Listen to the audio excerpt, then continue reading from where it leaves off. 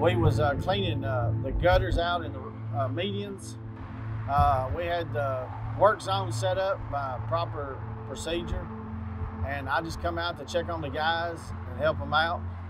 I pulled up with my lights on, making sure that everything was set up safely. I was partially off the right of way.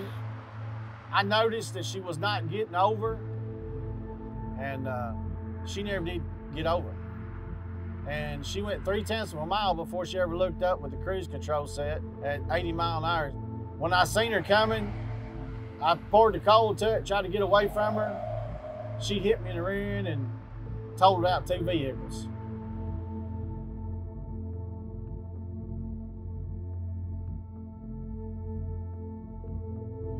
The only thing I ask is if they see the yellow lights or the yellow PPE that we have to wear, give us some respect, slow down, move over.